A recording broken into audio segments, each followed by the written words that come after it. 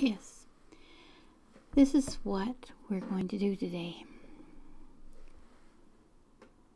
This is a little bird collage.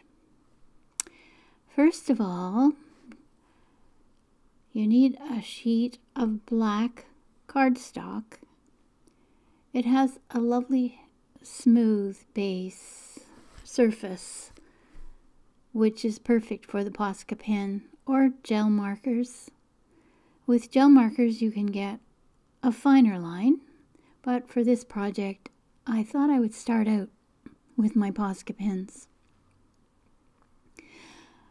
The line at the top, the white line that looks like half of a hanger hook, is just a mistake that I made. So I turned the paper over and started again. Now I made a bird shape. You can find birds, if you Google birds, you can get a lot of images of birds. And of course birds come in all kinds of shapes and sizes. This bird is pretty much just an imaginary bird.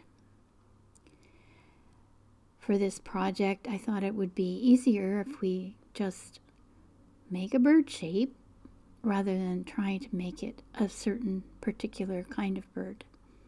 Because we're only using a couple of colors. We're going to use the white and the red Posca pens for this little bird.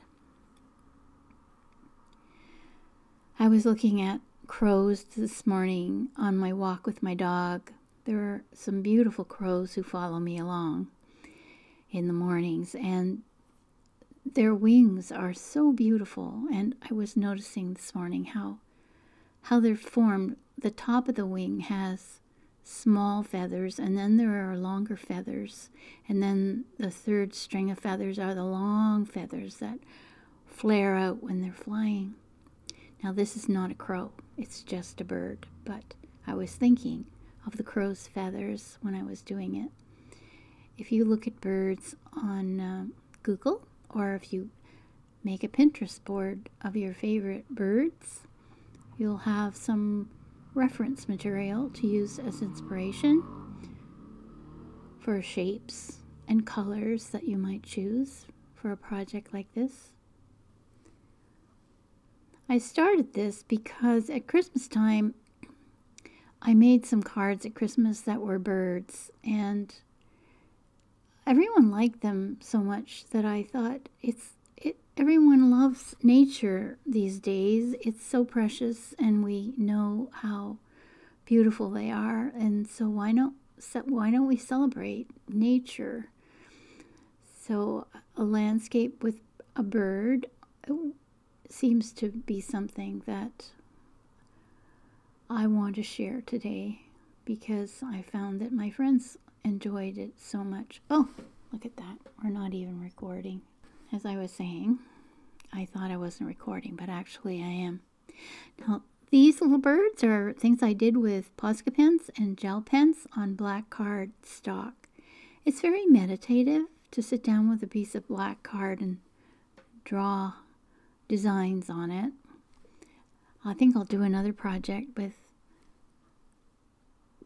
black card and some gel pens. So we've got our bird done. Now this is a different bird for this card than the one I just drew for you. I used a card shape from another card that I am using just as a piece of paper to use for gluing and measuring, and it's just a card that I've been fooling around with. You can get colored stock to make a colored card, and you could actually do this design directly onto a card that's already made, and you'd have a lovely handmade card for a friend, a special friend. What I did with my cards at Christmas time was I scanned them and turned them into, I changed the colors and played with the colors in Photoshop, and I made quite a number of cards of birds. You could do the same with this one when it's finished. You could change the colors digitally, and you could even make prints or put them up for sale as prints on spoonflower, I suppose. I haven't got that far with my work, but it's just an idea that came flying into my head.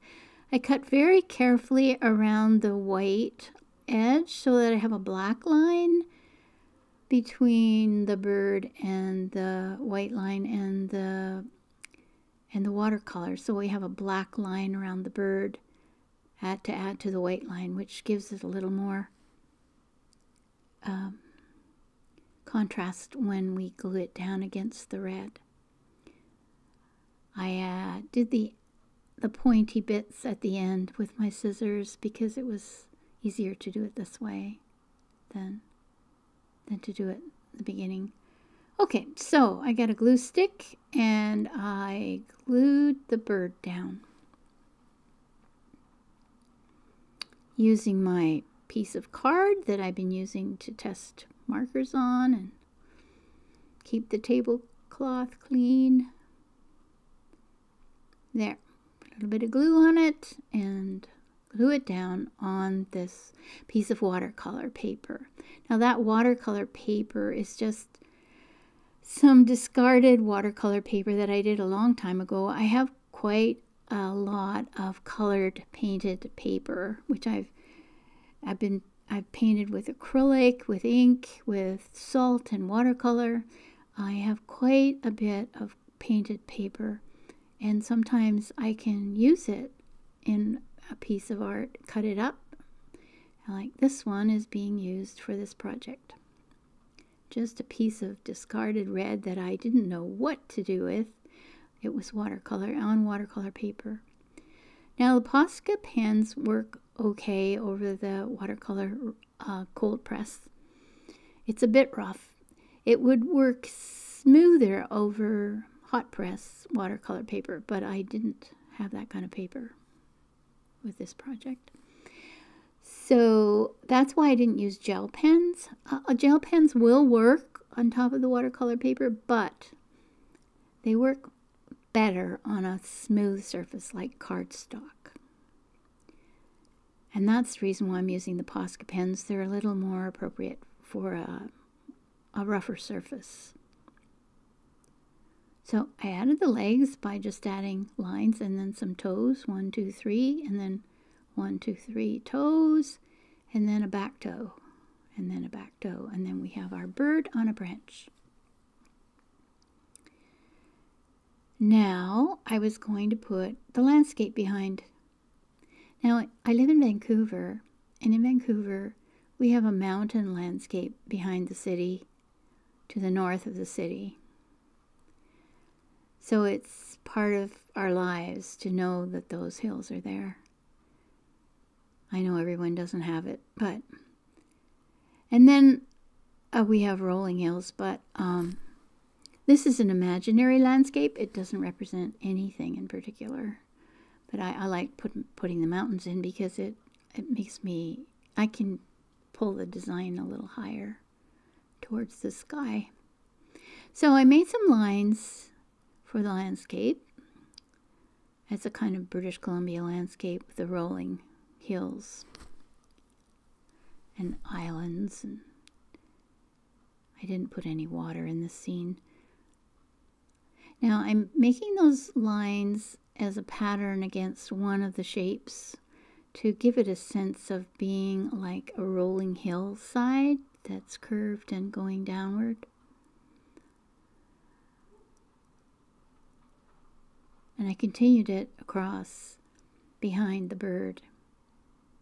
I could have put this background in before I put the bird in, but the way I was working at Christmas time, I worked in this way, and I think it for me it was more impromptu and just spur of the moment, following my instinct for drawing.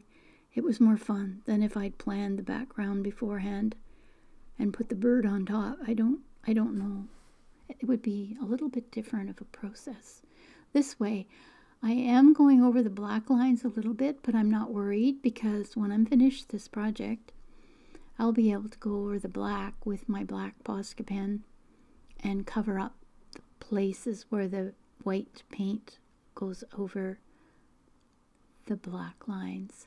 And then to add some interest to the project, I decided to make a kind of round shapes in this space between those two white lines. I was thinking of river rocks when I was doing it, and we have a lot of round river rocks that are very smooth in the creeks around, coming down from the mountains. But I wasn't sure that it was working that well. But it does add interest to the design. Maybe makes it a little too busy, but as I said, I never know how things are going to turn out.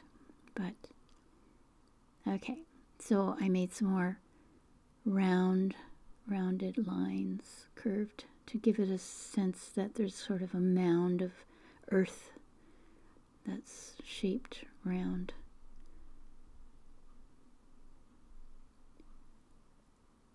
There. And then I started doing something that I wish I hadn't. I decided to add a little pattern into those circular shapes,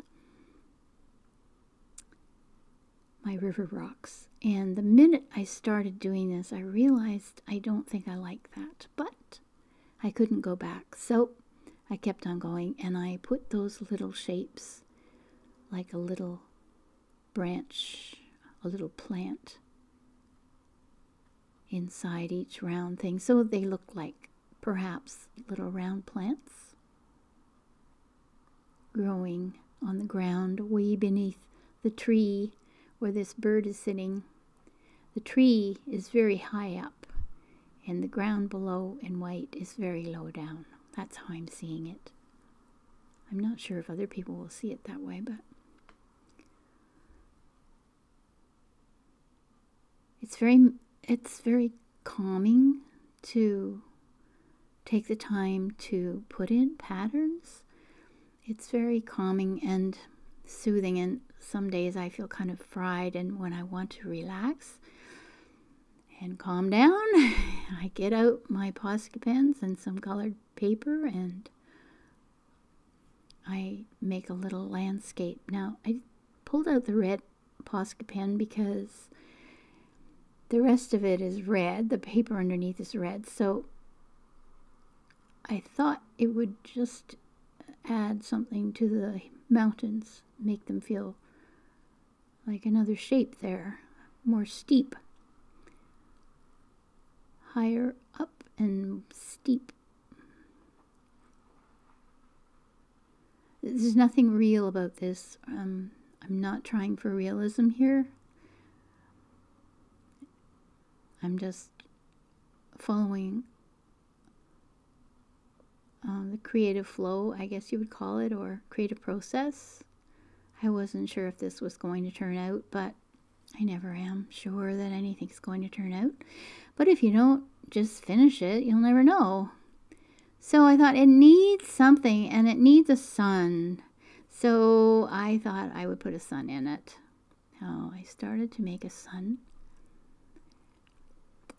And again, I'm playing with patterns. I gave it some triangular shaped rays, and I thought that wasn't enough, so I put another circle underneath and made more rays of just straight lines. And I still felt like that wasn't enough, so I added some more pointed triangles, shapes.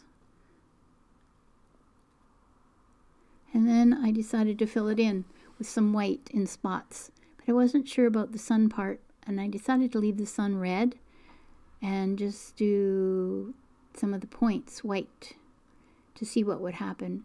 And I was quite pleased when I finished this part. It starts to look like lace. So I'm thinking I really like that effect, and maybe I'll try that on another card. Once you start making these, you can just line them up and make a whole bunch in an evening. And they're all different and they're fun to make. And you could make them into cards, or you could just consider them to be all wall art, or you can scan them. See, that looks like lace. I was quite pleased with that lace. I think I like that better than anything in that picture. But I thought, I wonder what it would look like with a mat on it. And oh yes, I touched up the places where I went over the black lines of the leaves and the tree trunk, tree branch with my black Posca pen. And that brings it back up, makes it come forward again. There. I think we're finished. And then I thought, what if I put a mat on it? And I know I have some little mats that I got for some photographs. You know, the little white mats you can buy at the drugstore where they sell photos. And doesn't that look perfect? Putting a mat on something really brings it up. Now, I think that'd be a nice little gift for a friend. A little piece of art for a wall. You could also scan it in your computer and make a bunch of cards with this design. You could even change the color, and maybe I'll show you how to do that. Thank you so much for watching. Bye for now.